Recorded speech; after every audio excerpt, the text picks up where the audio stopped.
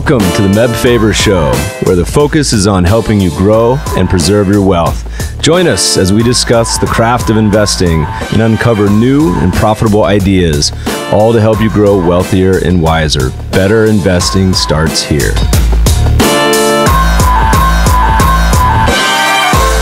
Faber is the co-founder and chief investment officer at Cambria Investment Management. Due to industry regulations, he will not discuss any of Cambria's funds on this podcast. All opinions expressed by podcast participants are solely their own opinions and do not reflect the opinion of Cambria Investment Management or its affiliates. For more information, visit CambriaInvestments.com. This podcast is sponsored by the Soothe app. We all know how stressful investing in volatile markets can be. That's why I use Soothe. Soothe delivers 5-star certified massage therapists to your home, office, or hotel in as little as an hour. They bring everything you need for a relaxing spa experience without the hassle of traveling to a spa. Podcast listeners can enjoy $30 to their first Soothe massage with the promo code MEB. Just download the Soothe app and insert the code before booking. Happy relaxation. Hey everybody, it's time for another Q&A episode. We got Jeff Remsburg back in the studio. Jeff, how are you doing? Good, thanks. So first of all, thanks for all of the feedback. Keep them coming. If you guys keep sending all these questions, we could even start doing this as much as weekly. Send emails into feedback@themebfabershow.com. Also, thanks for all the reviews. Really appreciate it here. Keep them coming. If you haven't left one yet, please leave a review on iTunes. As well as if you're enjoying the show, pass along to some friends. I think it's been a lot of fun for us to produce and hopefully a lot of fun to listen to. So if also you have any suggestions, keep them coming as well. So after that, Jeff, I'll turn it over to you. Fire away. Sounds good. So what we have this week is a lot of the questions have come in similar categories. So I've grouped them together, figure we can just knock them out subject by subject. Couple things as well. If you wrote in, please note that I've annotated your question, trying to trim it down a little bit. So please no emails that I've misquoted you. Change the name of the innocent. So we're not going to quote your name. If you have a really question you're embarrassed to send in anyways. Good chance someone else has the same question. Absolutely. All right, let's start off with some managed futures questions. First one, is there a cost-effective way to get a 20% to 30% allocation to managed futures if you have a portfolio of $50,000 to $100,000? Bonus points if you come up with a solution that's available to European investors. So as you remember, managed futures is an investment strategy. Typically, it means going long and short, a lot of different markets around the world. Most managed futures are trend following strategies, although not all of them are. Let's call it maybe 80% are. Another 20% are short-term or arbitrage or high frequency. But in general, when we talk about managed futures, we mean the trend following strategies. And historically, these have been around since the 70s. So famous names like John Henry, owner of the Red Sox, Dunn, Chesapeake, Campbell, Harding, HL, all of these are famous managed futures companies. Historically, they offered them through commodity trading advisors and CPOs, commodity pool operators. So CTAs and CPOs, those are like the private versions of, commodity versions of hedge funds. And so traditionally, they've been a 2 and 20 fee structure, 2% management fee, 20% performance. Well, as we've seen this sort of evolution in publicly available funds over the past 10 to 20 years, you've seen a lot of these managed futures funds transition into mutual fund format. So there's two types. One is a fund-to-fund type, which when we talked in this episode with Eric Crittenden recently, he mentioned you got to be really careful because they can be super high fee. Mm-hmm. And in some cases, he said up to 5 to 10% per year. The other type is a managed future mutual fund manager who actually manages the fund. And so you can there's a whole bunch of those. You can go to Morningstar, sort them. You got to be a little careful. A lot of them are pretty expensive, but in general, there's a handful of good fund companies that PIMCO has some, AQR, Natixis, Longboard. They all have kind of lower cost managed future strategies. And there's a few ETFs that do it. The ETF place isn't as developed as we want to see it yet, but hopefully that'll change soon. Can you put some parameters around the universe of cost that somebody should be looking for from low end to high end? You're not going to see Vanguard and Schwab. I mean, I would love for them to enter this space, but historically they've shied away from a lot of the managed futures area. So a lot of the traditional fee pressure shops don't exist here. So you see a little higher fees. So I imagine, if I had to guess, the average mutual fund fee is 1.5 to 2 for the individually managed funds. But there's some that I believe are below 1 or pretty close. And then the ETFs are lower cost, but they're based on indexes that I think are kind of first generation, kind of 1.0 indexes that do some screwy things like they don't short the energy complex.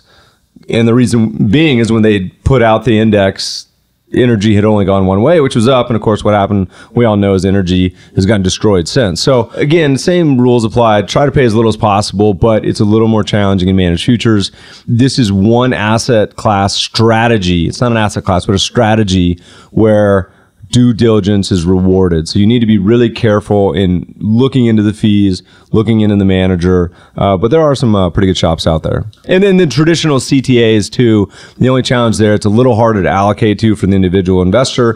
Plenty of institutions can allocate to these, but those typically come to 2 and 20 performance. But a lot of those guys have been around a lot longer. There's a good website. I think it still exists. IASG.com, and we'll put it in the show notes, that ranks among the managed futures managers. Attain Capital used to do it. Morningstar has some rankers. We'll put some in the show notes for some resources too. Okay. Sounds like a bunch of what you mentioned would be available to European investors, but is there anything in particular you want to highlight?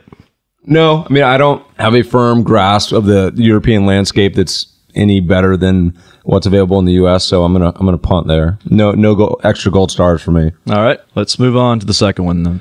Given current bond yields, what assets would you suggest holding in a trend following strategy while in cash?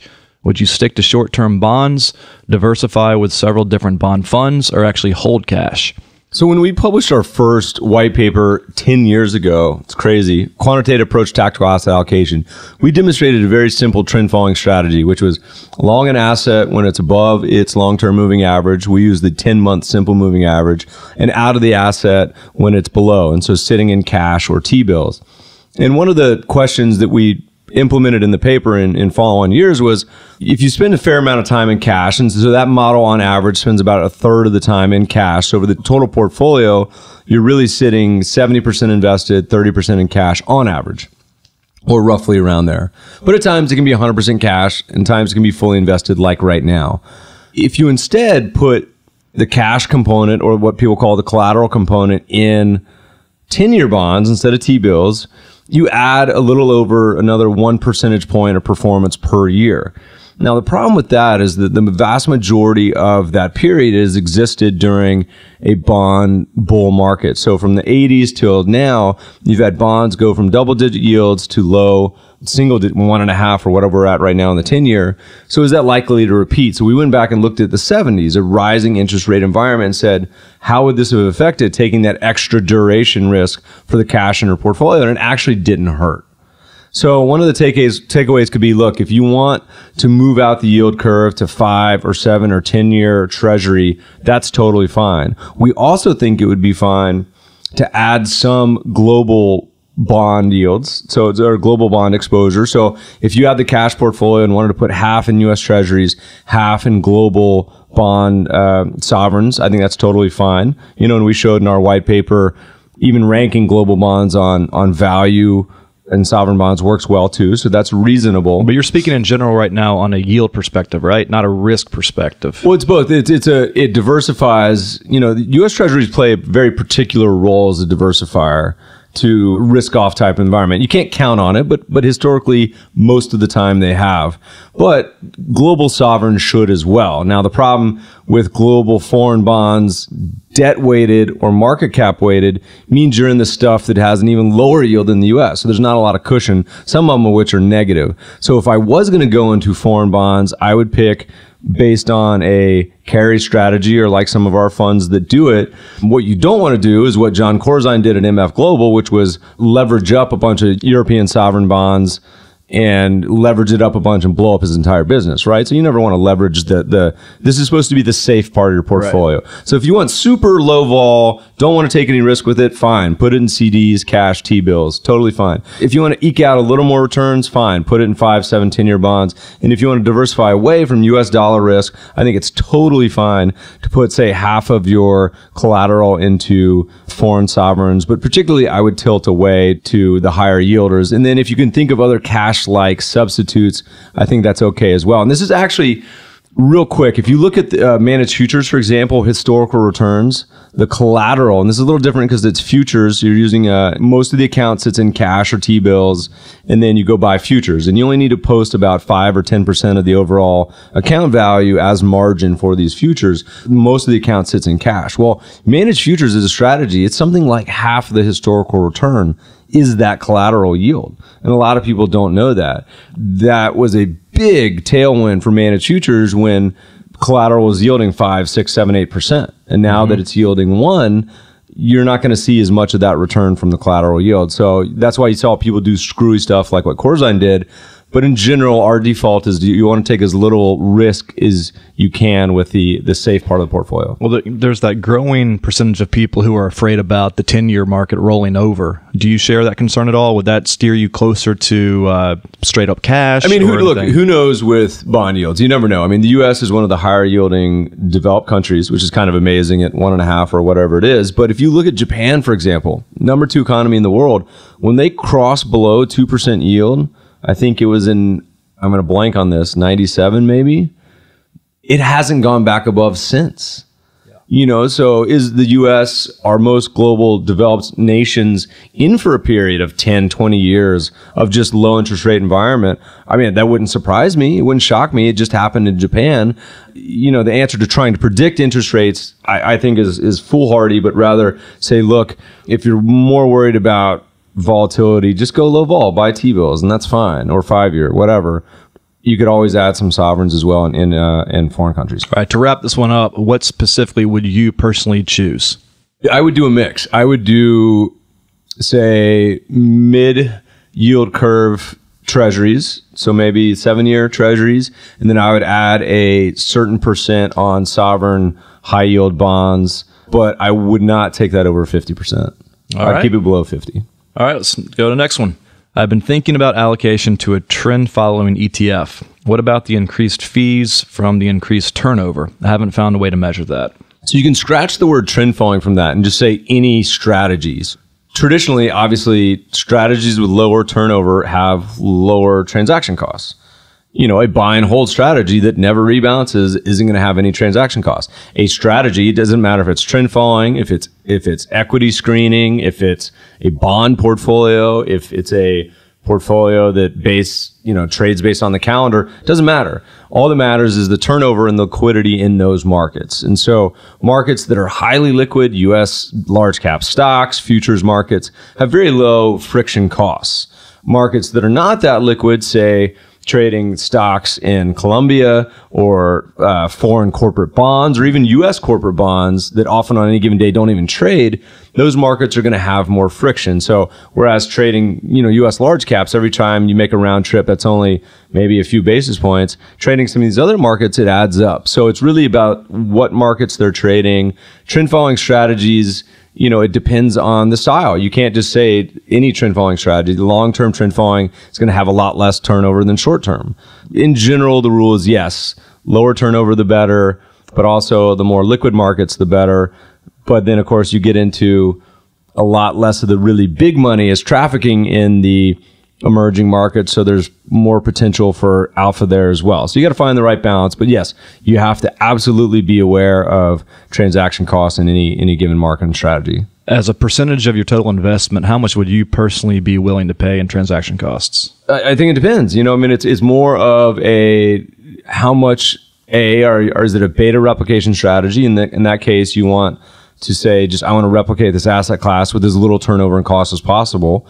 Or is it a real alpha generator that you think is going to generate 3 percentage points and extra performance per year? And then you got to say, okay, this was on paper. How much of that is actually being generated, and what is a reasonable amount. And then you can compare the fund returns versus, say, the hypothetical index. Eric Crittenden talked about this in his awesome interview where he talked about back when he was in college comparing a paper portfolio that he was tracking in real time to back-tested results. And the back-tested results were amazing, but in real time, when he compared the back-tested results to the paper portfolio did terrible and the back-tested did great. And the reason was because the stock database he used for testing had a huge survivor bias. So it's a different problem, but similar. If you were to say, all right, I'm going to actually trade this, look at the transaction cost versus this hypothetical, yeah, I mean, it's a very real friction that a lot of people don't think too much about.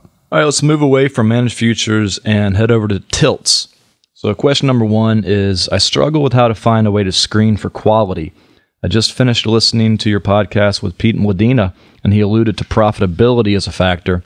Have you done any work on quality? Pete's was one of our most popular podcasts, and for good reason. Pete's a really bright guy. If you ask any number of shops what their definition of quality is, you'll get different answers. But if you look up either O'Shaughnessy's What Works on Wall Street book, AQR's paper on Buffett, any of Wes's work at Alpha Architects, all these GMO, those guys have done a lot on quality.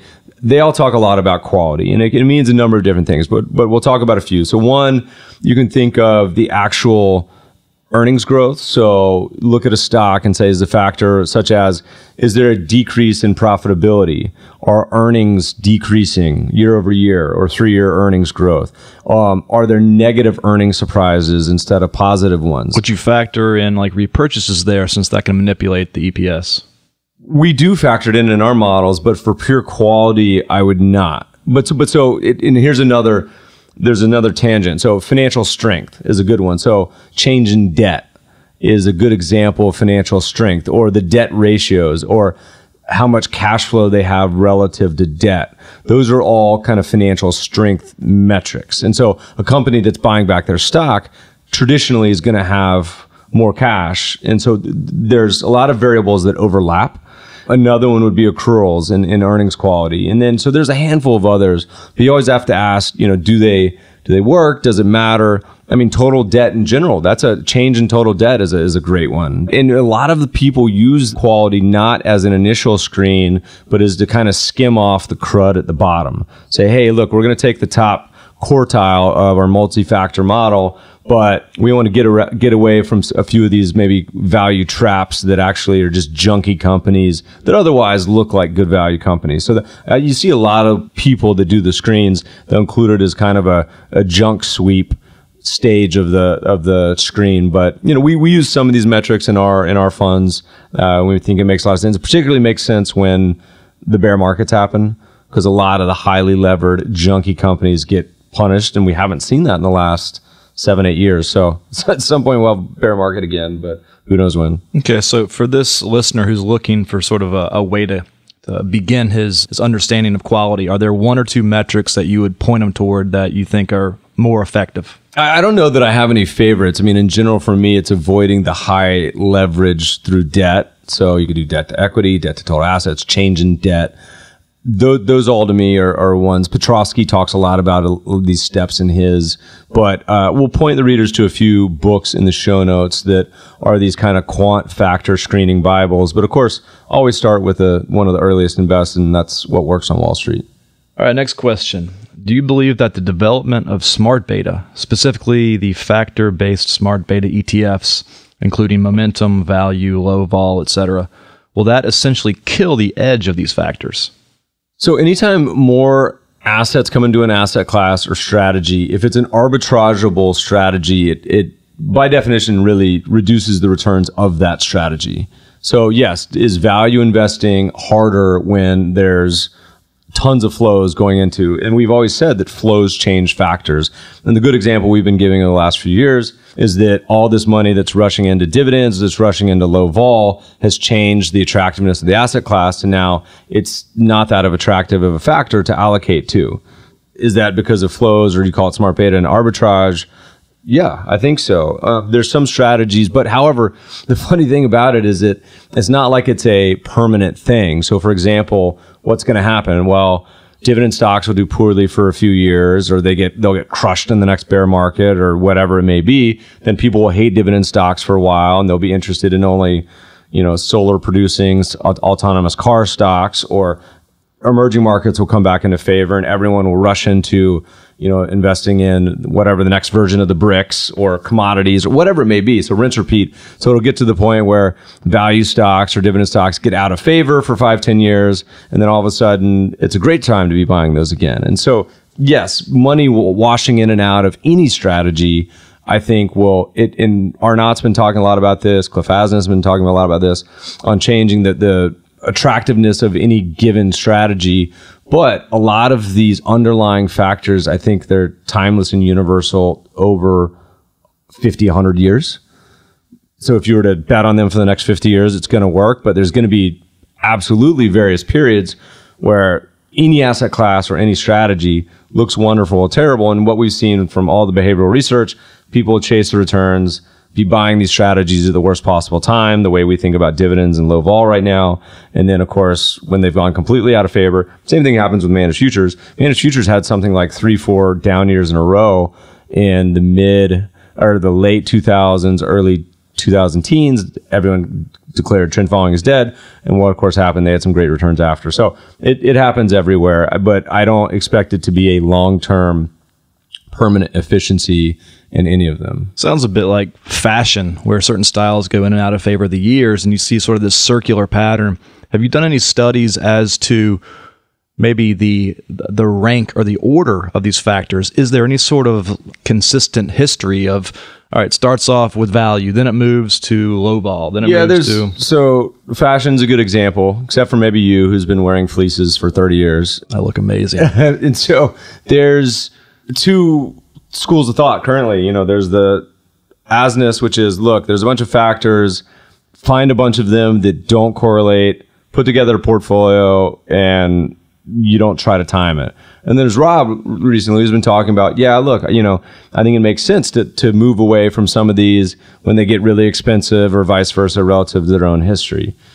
I'm not totally decided yet. I want to believe that it's possible to time, just because I want to think that it's doable. But I think having a number of approaches that do zig and zag, and the most two traditional ones, value and momentum, it's a great example. They almost never work at the same time. And so you have periods where one's not working, the other is, and you can have the complementary 1 + 1 = 3 by putting both into a portfolio. But even the basic, do anything, move away from the market cap portfolio, and you'll end up with a better than just the broad index. You hate market cap. Hate it. It's been having a great run though in the US. All right, that's sort of a good segue into valuation. Quick question on this. It's often difficult to distinguish signal from noise when evaluating different factors. For example, some say the forward PE is the way to go, while others swear by trailing 12-month PE. Still others say trailing 12-month is useless. Do you have any suggestions for metrics, methods, or insights to get a hold on how to start effectively using the myriad indicators out there? So anytime you pick just one indicator, you're setting yourself up for a lot of these binary outcomes.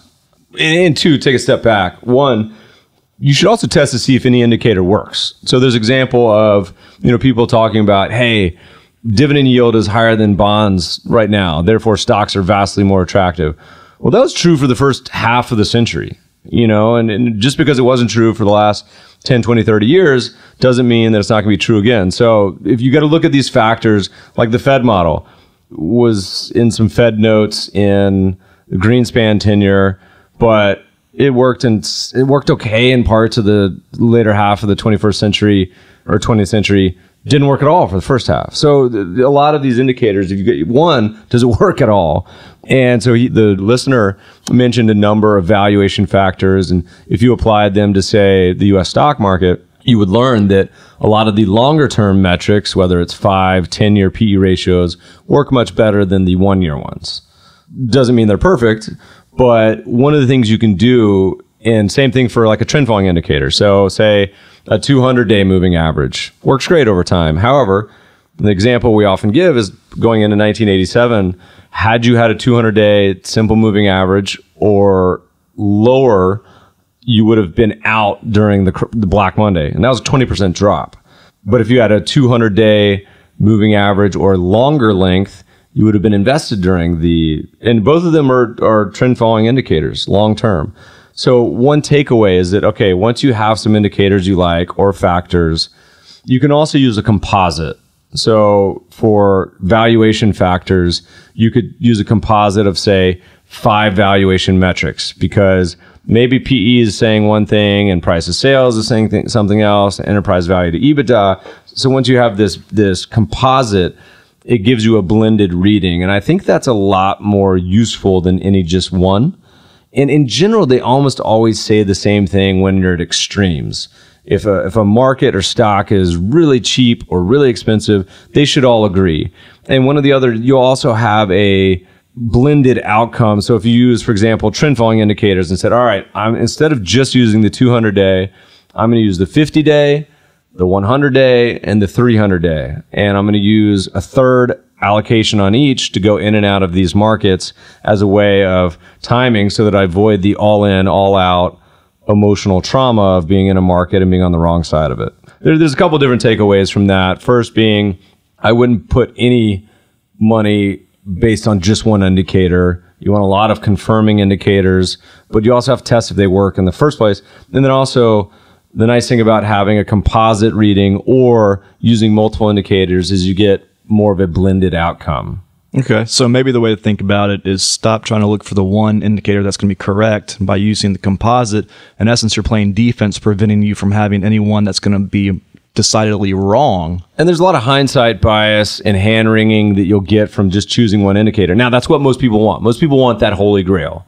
They want someone to tell them, you got to sell stocks now, you got to buy gold now. And that's just not the way that it works. Okay. There's no magical indicator that works all the time. And in fact, usually what you'll have is one indicator that's wrong, and people declare it doesn't work anymore, it's the worst, and then all of a sudden it's right again. And this is why it's so useful to look back to history. A lot of the ones people talk on TV don't work at all. And in some cases, they work in the complete opposite direction. I can't tell you how many times I've seen someone go on TV, talk about it. They'll be like, well, we like this stock because of X or Y or Z. And in reality, they're using it in the exact 180-degree wrong fashion, if history was any guide. I mean, the most famous example of that is beta. So if you look at the beta of a stock to the market, most of the original financial theory was that the more risk you were taking, the higher beta, the higher return. It was actually opposite, 180 degrees opposite of that. So you got to kind of first look to history as a guide, but also, in my mind, don't bet the farm on just one magical indicator, because that's going to cause you a lot of stress. So people looking for one indicator to tell them exactly when to get in and out is actually a good segue into the next questions, which are about market timing. And we actually got several of these, but I'm going to read just one since they all basically ask the same thing. As a result of inheritance, we came into at least $1 million in cash. I'm wondering if there's any research on the best way to put the cash into a pricey market. Put all of it in at once, average it in over 3 years, assume inevitable corrections and buy in on them. And he's referencing, other people were questioning specifically the U.S. market, but let's just talk about expensive markets in general. So first of all, if that person was a client or potential client, I'd have them come in and say, okay, first of all, let's take a step back. First of all, I think you should have a diversified global portfolio. So yes, if there is one expensive market, usually some asset class elsewhere is going to diversify. They all zig and zag. So right now, the way we see the world, we think U.S. stocks are expensive. But U.S. stocks are only going to make up a fraction of this globally diversified portfolio that's going to own foreign stocks, which we think are really cheap, by the way. It's going to own foreign bonds. It's going to own U.S. bonds. It's going to own real estate. It's going to own commodity. It's going to own managed futures. It's going to own all these stuff. Don't focus on just one market, though most people in their head always want to focus on U.S. stocks for some unknown reason. So that's one. So that takes the valuation question out of consideration. It's kind of like you're asking the wrong question. However, there's two other questions embedded in this. One is, all right, we got this lump sum of money. How should we invest it? And let's say they were going to invest in the Trinity portfolio or a global asset allocation portfolio. That portfolio has positive expected returns over time. So mathematically, the best thing to do would be invest today, because you're going to have positive expected returns over the next 1, 5, 10, 20 years. However, and I tell almost everyone we talk to, I say, look, you want to avoid, and we mentioned this a minute ago, the hindsight emotional trauma of putting in this inheritance and one of the markets or some of them tanking in the next 3 months, and you having a 20% drawdown, which will happen in any asset allocation portfolio. You're going to lose 20-25% at some point. Okay. So if you went all in and that happened in the next 3 months, what's going to happen? That client's going to sell everything. They're going to go find another advisor. Well, they'll sit on it for a year, then they'll go find another advisor, rinse, repeat. Okay. So another thing you could do is say, okay, look, here's my policy portfolio. I want to avoid the headache of whatever trauma, of stress, of my sister harassing me that I've invested this and it's gone terrible. So I'm going to implement it in dollar cost average in over the next year or 2 years or 5 years or decade, depending on your time frame. And to me, that's a completely reasonable thing to do. Mathematically, it is not the best thing to do. You could also have some things in place where you say, look, we're going to implement this. We're going to keep 50% in cash and we're going to put some in. I mean, whatever the rules may be, set them and then just kind of be done with it. What you want to avoid is the looking over your shoulder and say, man, I wish I shoulda, coulda, woulda done this. Or wow, we shouldn't have done this. And so dollar cost averaging helps to spread that out.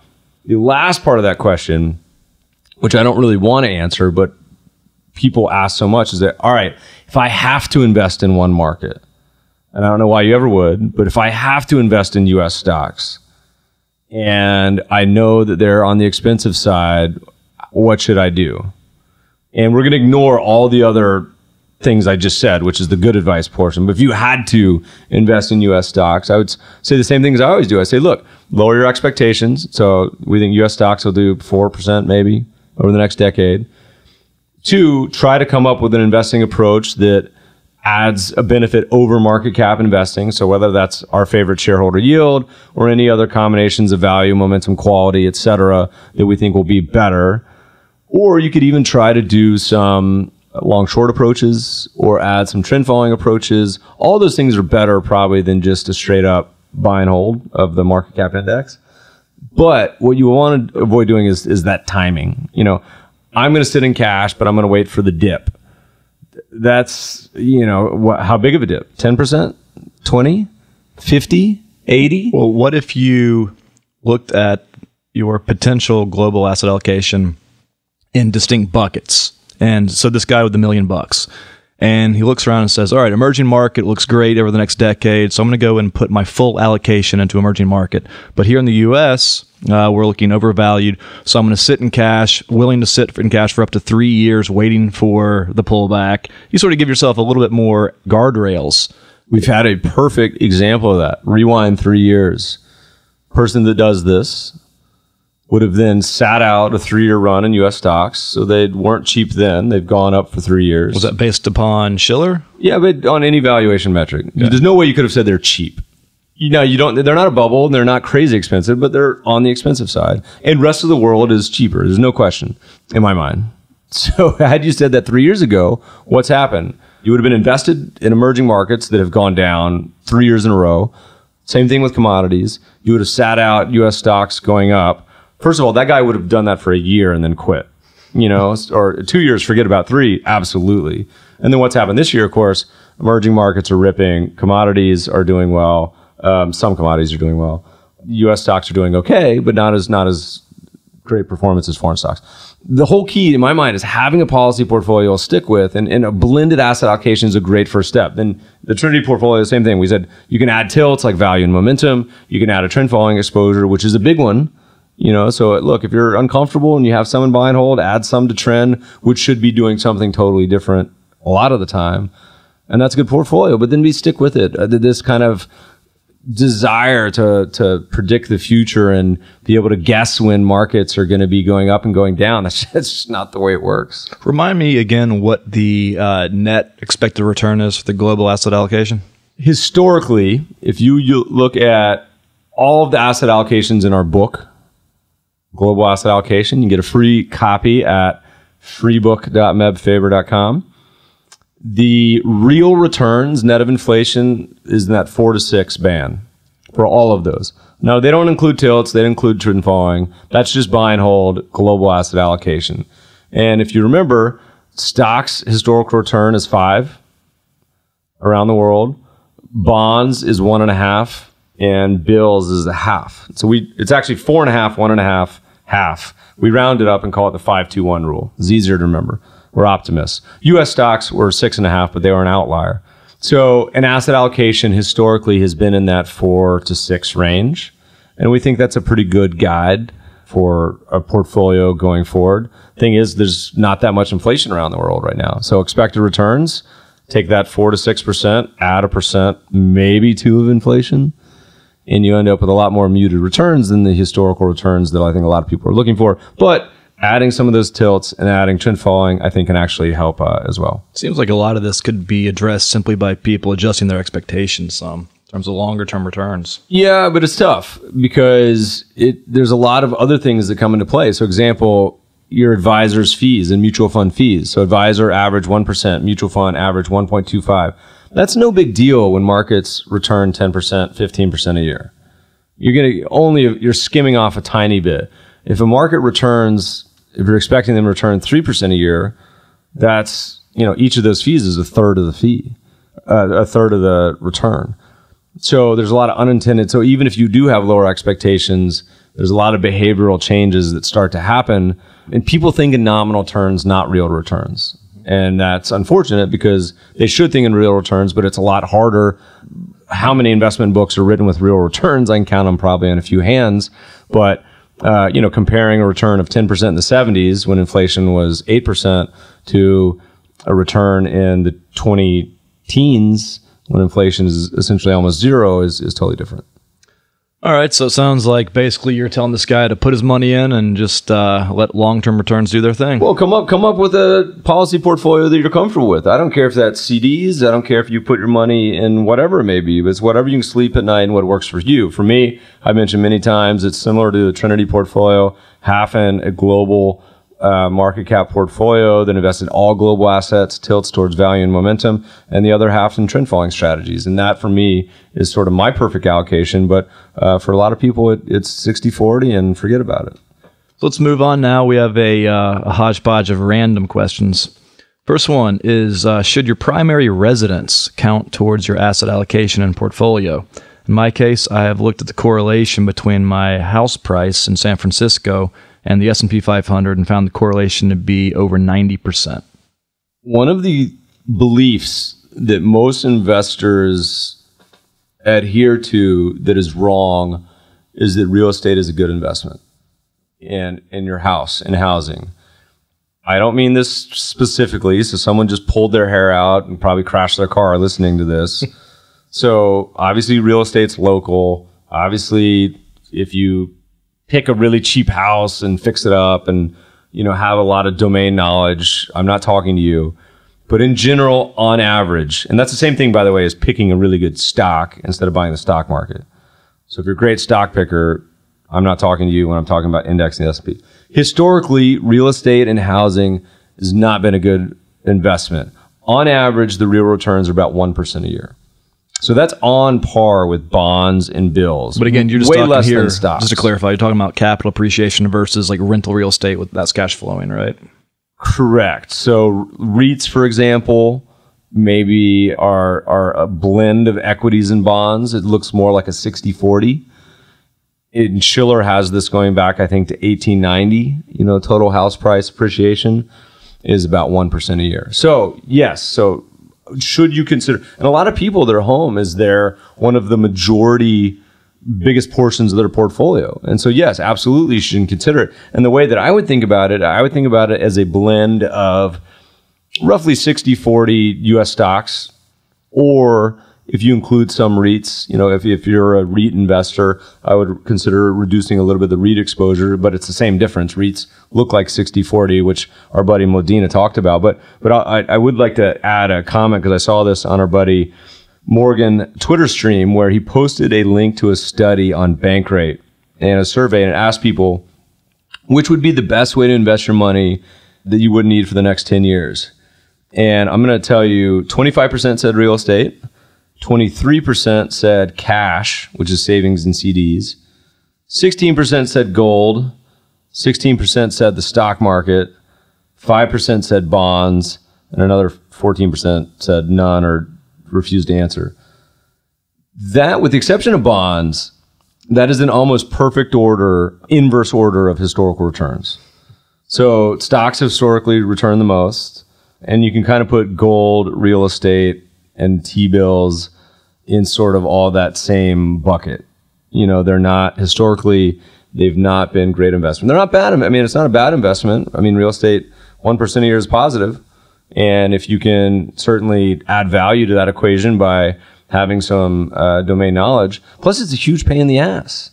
You know, there's maintenance, you got to fix it up, you got to pay, you know, include all the taxes you have to pay and property. It's just, oh my God. Well, what do you think about this though? So if you're talking Spoken about like a true renter, by the way. If you're thinking about your primary residence, obviously I think that affects your net worth. But if you're talking about your portfolio, when I think of investments, I think of a certain amount of inherent liquidity. You can't sell your home if you come into a crisis like you can sell a stock portfolio and suddenly have cash available to pay down, you know, the need for a new car or a child breaks a leg or something like that. And also don't forget that there's a 6% transaction fee when you do want to sell it, which is absurd, by the way, still, that hasn't been arbitraged away by the internet. And it's also absurd to me. I've never understood why housing price insurance hasn't taken hold. That's one of the strangest things to me, that's not a business that every time you buy a house, you say, all right, would you like to pay some insurance on the value of the house? That's such an easy business. Schiller, I think, started one back in the day, and it's never taken hold. I don't know why. This all having been said, real estate, not a great investment. Jason Zweig has a wonderful article we'll link to. I don't remember the name of it, but it's basically like, look, the vast majority of the benefit of a house is not the financial returns. It's the emotional attachment to that house or really that home. So whether it's, you know, your family growing up or having, you know, a home base that you get very emotionally attached to and memories. And that's what's important there. It's not the investment side of it. So yes, should you be smart about it? Of course. Don't do something really stupid. And I think, well, what's the average? There's a rule of thumb of what sort of property you can buy. And I think it's on average, it's been around 4 times income. 4 or 5 times income. We'll add a chart from Ned Davis. We can find it that lists it historically. And this also shows you when you have the distortions of 2006, 2007, where all of these indicators went totally just bananas, saying the appreciation of the past 10, 20 years is totally abnormal. All these people reaching to buy stuff they can't afford. And the flip side happened after the crash. But it seems to be back, at least here in LA, back into crazy town again with the prices. Okay, let's move on to the next one. I'm sure this is an elementary question. What do you mean by rebalancing taxable accounts by cash flows? So let's say you have a global portfolio, Trinity portfolio, whatever it may be. Typically, people rebalance it once a year just to keep it in line. So let's say you had a 60-40, 60% stocks, 40% bonds. You know, stocks go up a ton, bonds go down. You rebalance in the next year to keep it in line with the percentages you're targeting. And that's fine in a tax-exempt account. And we even say you could rebalance it every 2, 3, 4 years. It doesn't really matter, as long as you rebalance it at some point. But once a year is fine because it's a nice time frame to kind of review your investments. 2 is that if you're in a taxable account, you have to be careful because every time you make a transaction, it creates potential taxable events. So yes, you should still rebalance it back to targets yearly, but try to be tax efficient about it. So, you know, if you have, so let's say you just got a big bonus and you want to invest it. Well, you should put it in the asset classes that are farthest from their tolerance band. So if your 60% in stocks has gone down to 50, you would add it to stocks. And the opposite is true. If you're going to go buy a car or a house, you want to take it out of your investment account. You want to take it out of the areas that'll help you get back to that target. So if stocks have gone up to 80%, you'll want to sell the stock portion. Now, of course, you want to do that tax efficiently. So for example, if you're going to be adding it to the one that's dropped a bunch, maybe you'll sell your S&P ETF and then buy a related total market or Cambria ETF, hopefully, to replace it. And so you'll take the loss and then invest it and get it back up to target. How do you blend that idea with sort of momentum in that if an asset class is rising, you don't want to get out of it. You want to let it keep rising. You want to let it do its thing, make you money. Seems like you're sort of cutting off your nose to spite your face if you're selling an appreciating asset to rebalance into an asset class that's not doing very well. Never heard that phrase before. I don't even know if it makes any sense. What? Cut off your nose to spite your face? Yeah. Is that something people say? Well, you're just out of touch, Meb.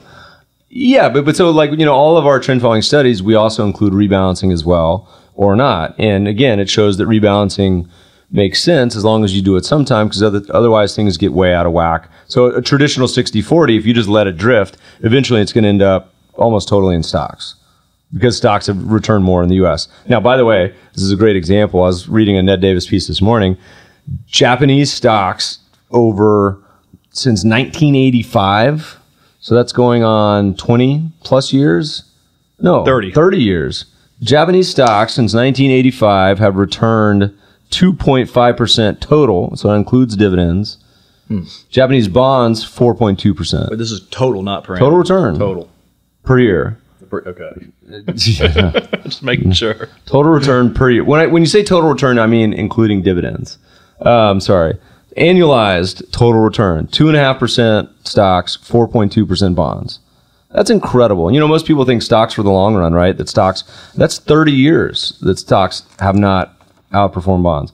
And Canada, our Maple Leaf buddies, was just up in Calgary. Canadian stocks and bonds, same return over the past 30 years.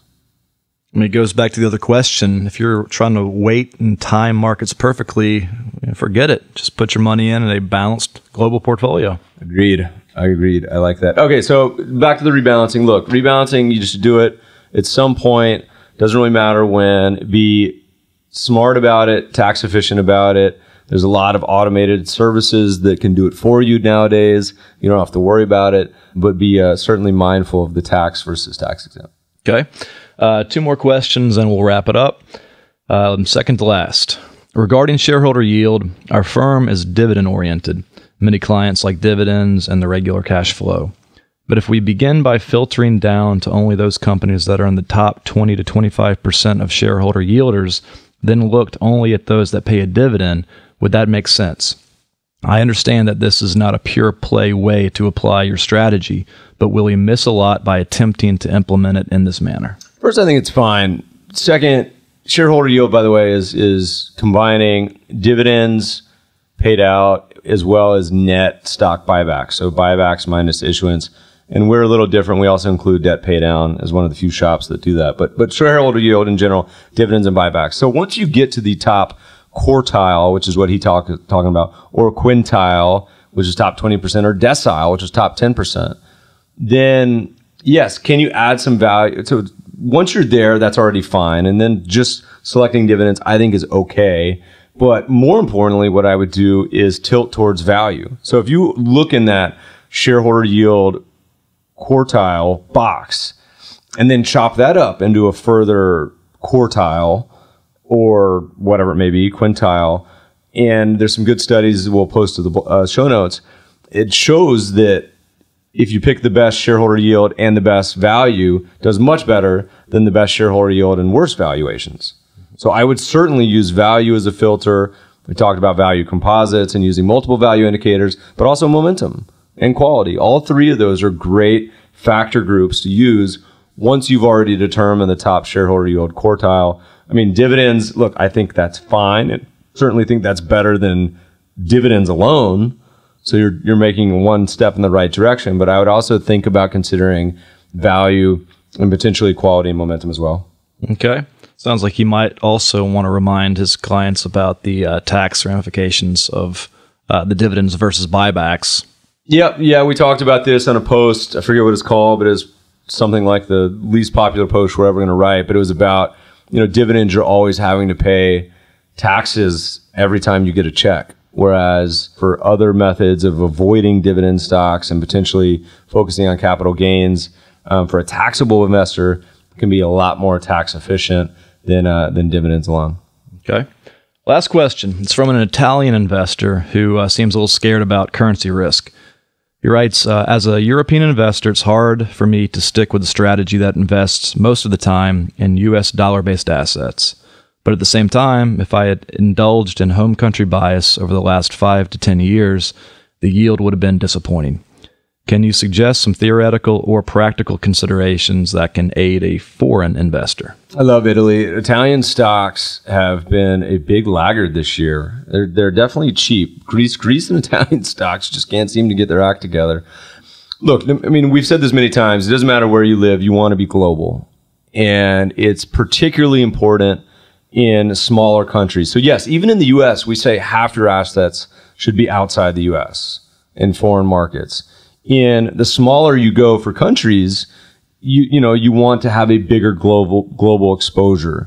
And so not just having exposure to your home country stocks and bonds and currency, but also global becomes even more important in a country like Italy, who I'm guessing is what, 5% of world GDP? It's almost entirely global. And, it's hard to do personality-wise, but you really want to think in terms of a global allocation, because you're going to end up with a much better possible outcome, I think, than just picking one country or being majority dominated in your own currency and country. I'm not sure if this is what he was asking. I might be reading into it more, but I kind of took from this a question about, if I live in a country that has a great deal more currency fluctuation than the US dollar, against the US dollar, what base currency should I use for my investments? I mean, that seems to add another complication to things. Well, his base is always going to be euro because he's in Italy. I was getting ready to say the lira. It's been a while. It's going to be euro because he's in Italy, right? And that's his home country currency. But you want exposure to foreign currencies. Ask anyone in Brazil or Russia or elsewhere who's seen the currencies in recent years just get crushed, right? If you're in Venezuela and you have all of your assets in Venezuela, well, tough darts. You just had your currencies just been getting destroyed. And so you want to have a global currency and global exposure. So a lot of your assets and foreign stock exposure is a great way to do it. Foreign bonds have a certain percentage. In his case, what's the right answer? I don't know. Half, 2/3, 3/4, 4/5. I think that's totally reasonable. His is the euro, so it wouldn't be that high. But I mean, I think in general, at least half. I mean, we recommend to our U.S. investors it's half. In currencies, I mean, you got to remember, currencies over long-term time periods in general, they kind of buoy and they seesaw back and forth and have fairly stable real returns. So they adjust for inflation over time. But over time can be very, very long time period. So, you want to have a global exposure. And, in his case, look, you want to have a lot in foreign currencies. Fair enough. That's it for me. Anything else you want to add? No, I'm tired of talking. It's been about an hour today. But look, you guys keep sending in the questions. We love doing this. Feedback at themebfabershow.com. You can always find the show notes at mebfaber.com/podcast. We love the reviews. Keep them coming. We'd like to see any. Go to iTunes and view any other of the 14 shows we've done. We got a lot of great guests coming up. Thanks for listening, friends, and good investing.